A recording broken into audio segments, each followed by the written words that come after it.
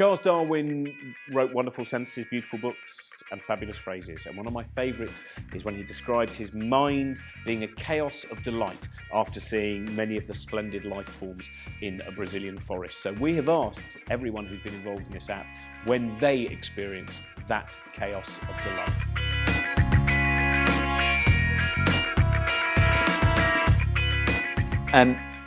Because I've started to go back to a thing that I really wanted to do for years. I've started to direct stuff and sitcom and what have you, and I absolutely love the process of it.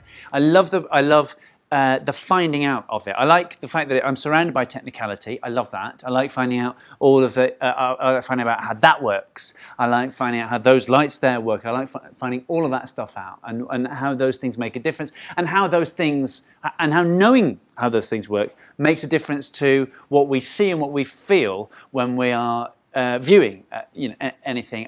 I like figuring stuff out with the actors so as to make every little moment, you can read as much as you can behind any given moment so that nothing is lost, nothing is wasted. And then taking all of the massive footage that you use the camera and the lights and the actors for, plonking it into an edit suite, having hours of this stuff and having to kind of look at it like that.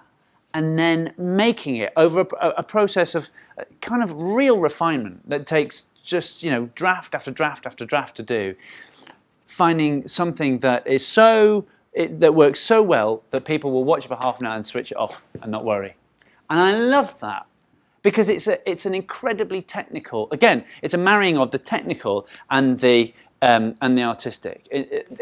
Editing stuff makes me genuinely excited because it allows you to understand, how stories are put together, how you can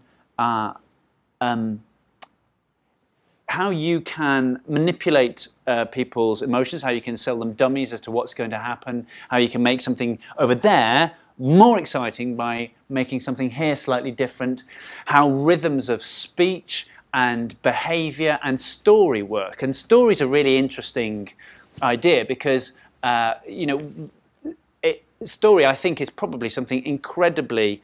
I think there's something innate about how we tell and react to stories, and I think the more you go about trying to tell stories, the more you discover about how that works, about what the kind of grammar underneath all of that is, and I think that's quite revealing about actually how we are.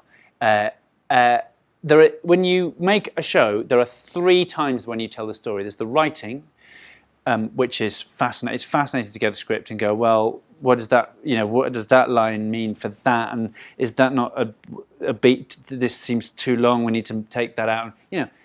There's that. There's the actual performing of it, and there's the edit, which is an incredibly, as my friend Matt says, that's the most powerful time at which you tell a story.